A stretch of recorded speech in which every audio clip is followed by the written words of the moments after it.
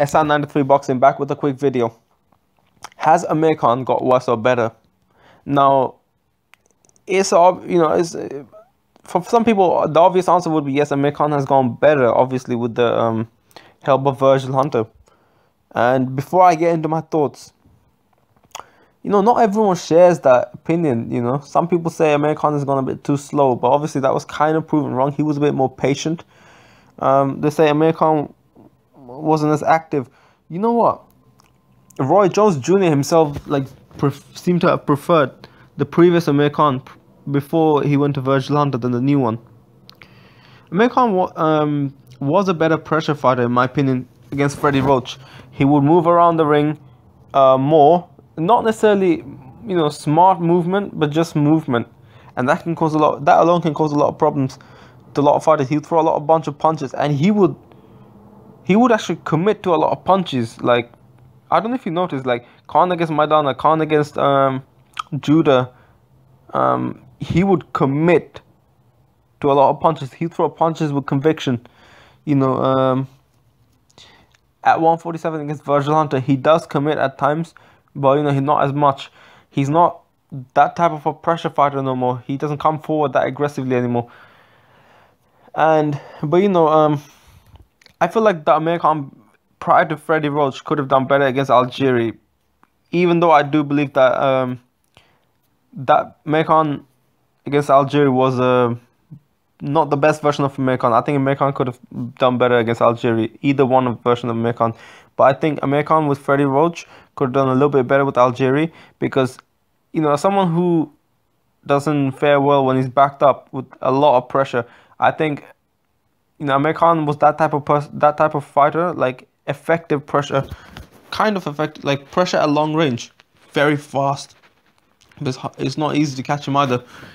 That type of fighter will give Algieri a lot of problems. So that's kind of what I think of Amir Khan back before. But I still feel like this is another question. Actually, I forgot. Let me address this first. Amir Khan was really a sucker for left hooks. He was always, every time he got dropped before the Canelo fight, he was getting caught with left hooks. Every time he got dropped, pretty much the time he got the time he did not get dropped by a left hook was a right hand from a Danny Garcia. It was one of the third knockdowns, and to be honest, that knockdown should have been ruled a slip, because yeah, it should have been ruled. If you look carefully, it should have been ruled a slip. But either way, Amir Khan was like, he got caught with right hands here and there, but he got caught with right hands against Maidana. So right hands was something that it's not like it's hard to catch a person with. But Amir Khan could get, like, Amir Khan right hand is not really the punch that you normally look at, but anyone can get caught with a straight backhand. The thing is, a lot of people were focusing, and some people, actually not a lot of people, some people were focusing their attention on, oh shit, look, against Chris Algieri, he didn't get caught with a lot of left hooks. Like Khan didn't, but like, because in the previous fights against Freddie Roach, he would get caught, like while he was with Freddie Roach, he would get caught with a lot of left hooks. Now he kind of fixed that. He didn't get caught with too many left hooks against Algieri, but he was getting caught with a lot of right hands. And then people put attention on the Canelo fight as well. Look, Khan's been getting caught with that right hand, and they put him to sleep. I think Adrian Broner made a video of Khan getting caught with Algieri at 147, and then get caught with Canelo, and he showed the difference. Obviously, in Canelo fight, he got dropped and like out. He was out completely. So Amir Khan is who he is. He has flaws, but the fact of the matter is, I still feel that again, under Virgil Hunter, Amir Khan is a better fighter. I think he got caught with a right hand against Algieri, but it was just a bad night. He couldn't move out of the way. Like, one thing he does do too much is he paws with that left hand. Virgil Hunter Andrew Ward does that a bit.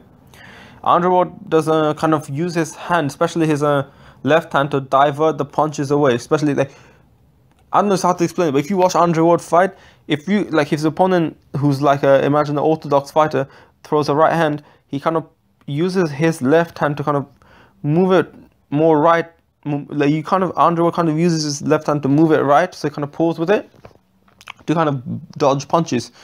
And Amir Khan kind of does that as well, but he's not with that. He's kind of good at times, but he's not good as Andre Ward with that. So, you know, at times when he does that, he does get caught. Against Algeria, he got caught a few times like that. Against Canelo, he got a few times, I think a couple times before he got knocked out cold. And then obviously, like, he did that. Although that was a bit of a setup. That was a really good setup from Canelo. You know. And then Khan got caught. The thing is, I still think, like, if you think, look at the Canelo fight, he didn't get caught with a lot of right hands. He really didn't. And he definitely didn't get caught with a lot of really, he got caught with a few hard left hooks, but Canelo's an elite fighter. What do you expect? He has to land a few left hooks. I mean, that's one of his best punches. And, you know, Khan took it well, but thing is, like, I feel like Khan is improved. He doesn't get caught with a lot of punches like that. He is smart with his movement. He's smart, man. Against the Canelo fight, I was impressed. Even though he got knocked out, I was still impressed. And that's kind of what I want to say, you know, because me and my friend were arguing about whether Khan was a better fighter against better fighter under Virgil Hunter or Roach. And, you know, I just thought I would want to send that out there. Just give my thoughts, because, you know, once something's running in your mind, you just feel like sharing it, and I just thought I'd share it into YouTube. So yeah, man, that's what I think of it. Let me know what you think. Comment below. Like the video. If you want to hate the video, whatever, but do share and subscribe. Peace.